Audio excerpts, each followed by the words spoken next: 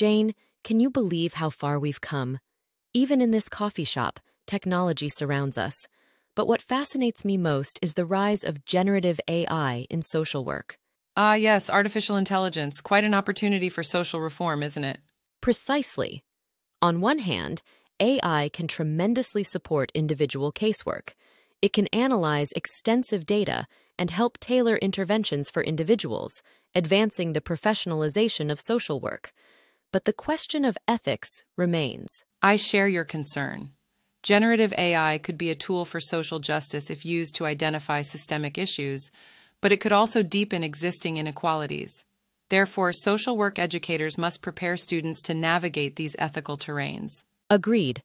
It aligns with the competencies outlined by CSWE, and the technology standards from NASW educators must integrate AI topics in their curricula. Learning how to utilize AI tools responsibly is essential. Absolutely, but educators also need to teach students to examine the broader implications of AI. For instance, how might AI affect labor markets or perpetuate discriminatory practices? That's where the lens of social justice comes into play. As I've always said, casework and social reform must progress together. AI could serve as a catalyst for this unity, provided the focus is on both individual and societal betterment. Let's start with its benefits for casework. Using algorithms, we can sift through vast amounts of data to identify behavioral patterns and recommend interventions.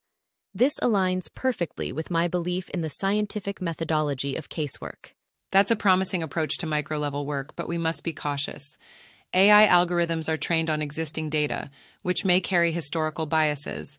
If not properly managed, these biases can be perpetuated. You bring up a vital point, which is why students must be trained to scrutinize the data critically.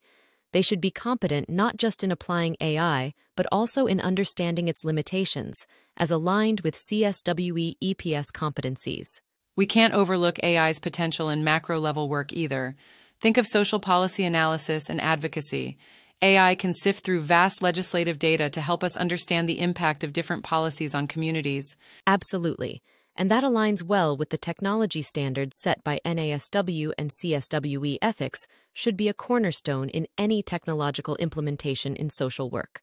Our discussion reaffirms my belief that ethical stewardship of generative AI is not just a responsibility, it's a necessity for the future of social work. Educators must guide this new generation in both the science and the art of social work.